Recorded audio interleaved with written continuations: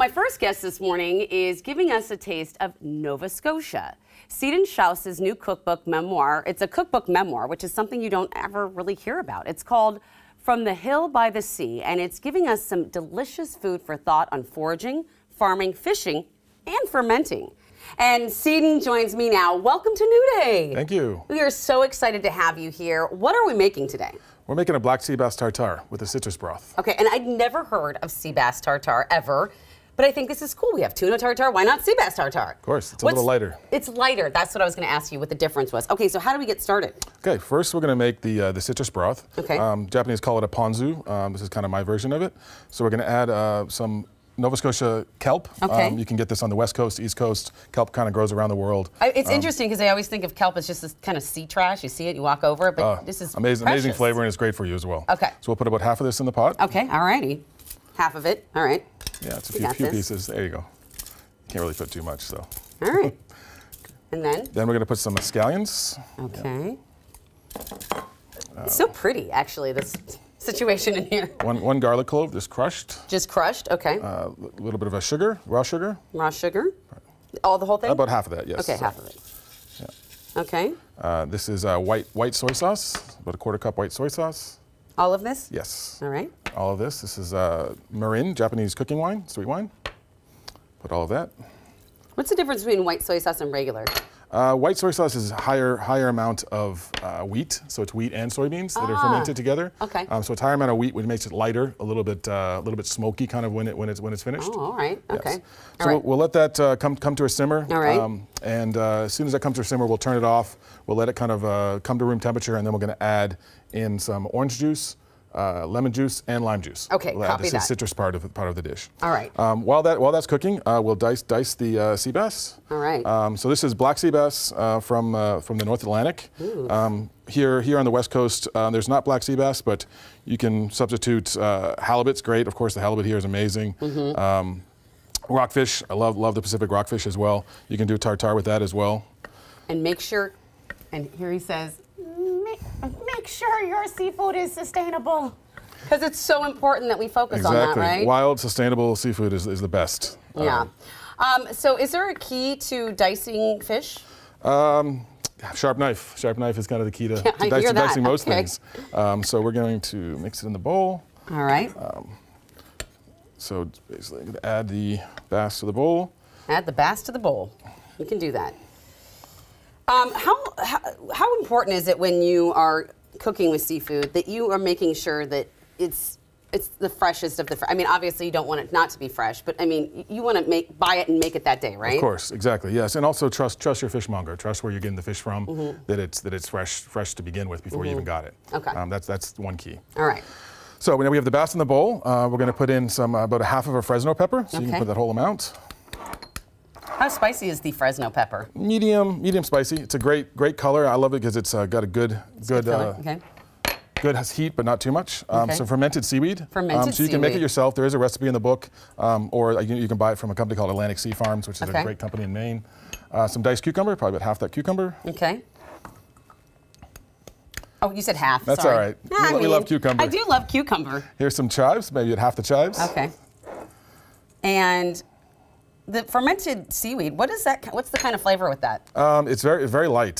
So if you like kimchi, it's not as strong as kimchi. So it is fermented, the kimchi is fermented, but it's not quite as strong. It's light, and it breaks down the structures in the seaweed to make it more tender as well. Interesting, the vinegar reaction with the cellulose. Sure. I think that's fantastic. So we're gonna add a couple turns of black pepper. Okay. Some sea salt. Just a pinch? Just maybe a pinch, okay, yes, not the whole exactly. thing, not the whole thing, And you've used Malton salt here, it looks like. No, this is actually our own sea salt. We make you make your own sea salt? From water from Montauk we gather and dehydrate it into sea salt. That's insane. Yeah. Is that in the book too? It is, actually. He's teaching you how to make sea salt. How cool is that? Okay. Okay, so now we're going to add the broth. So the broth is not finished yet, so we have some that we made earlier. Did you? Yep, that all can go directly in. Wait, I'm going to just taste the broth. May I really quickly? Sure, I just want to. Oh my gosh. Oh, that is so yummy. Oh, it's light, but it's got such depth in the flavor. Yeah, it's citrusy, it's a little salty from the soy. Put a little olive oil, good olive oil. Okay. Nice California olive oil. And then we're just going to mix that together. Okay. Olive oil is also key, right? As much as getting the right fish, the right ingredients, olive oil can make or break a dish. Exactly. Great olive oil is key. You can have an olive oil that's too spicy sometimes or kind of not enough flavor. I like that this one's from California. I did not, you think typically, Italy, but this is neat. As you're starting to plate that, and before we get into tasting it, because I can't wait to, tell me about some of the other things that people can find in your book, because it's not just a cookbook, but it is a memoir as well. And why did you decide that format? So it kind of came while writing the cookbook, kind of the stories, creating a memoir of stories of my childhood, kind of growing up in Nova Scotia, very rural Nova Scotia. So that's kind of how it kind of enveloped as I was writing the book. But the idea for the book was to make a north kind of eastern coastal cuisine kind of cookbook to bring people out of their comfort zone.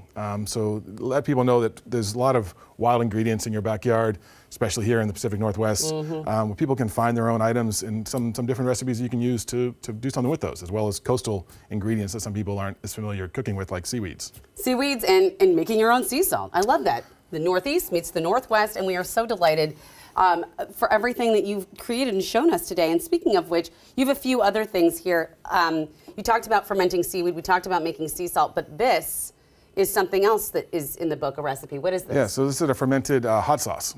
So there's no added vinegar to it. It's just the sourness comes from the fermentation process of a lacto fermentation. So that's kind of salt and water. Interesting. So it just takes salt, water, some peppers, any other aromatics, put a little shallots, little carrots. Okay.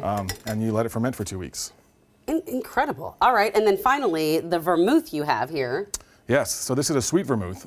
So sweet vermouth is kind of an infusion of different botanicals with white wine and spirits. So I use brandy and sherry. So I use some white wine, brandy, sherry, and then all kinds of edibles and botanicals. So juniper, as you see there, wild juniper that they pick.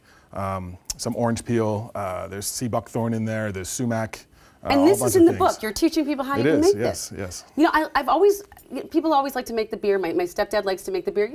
This appeals to me. Making the sweet vermouth appeals to me.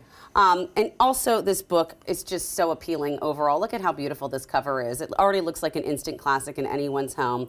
What a beautiful gift to give folks for the holidays. All right, now I'm ready to try this delicious dish.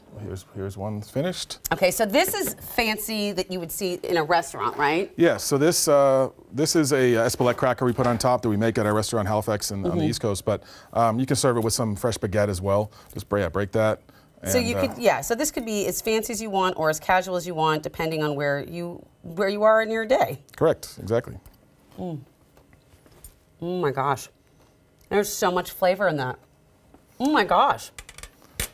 I can't believe you packed that much flavor into one little fish. Thank you so much for taking the time to show us all this, to prepare everything. Thank you very much. From the Northeast to the Northwest, we appreciate you. Thank you.